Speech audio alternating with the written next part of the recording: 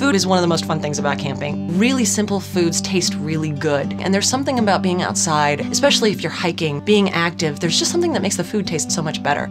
The thing to remember when you're camping is you want to try to keep it simple. You want to be able to cook things either in the fire or something that's going to cook really easily on a small cook stove. If you have a cooler, you might want to plan your meals according to how long the ice in your cooler is going to last. Start off with the more perishable things like your meats and cheeses, and then as the cooler starts to get a little warm, you might want to move to things like trail mix and granola bars.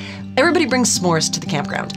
But what you might want to do is bring a banana with it, because one thing we really love to do is take a little aluminum foil, take a marshmallow, some chocolate, and some of that banana, wrap it all up in the aluminum foil and put it on the fire for a few minutes and let it get all melty and gooey and tasty. Food tastes really, really good on the trail.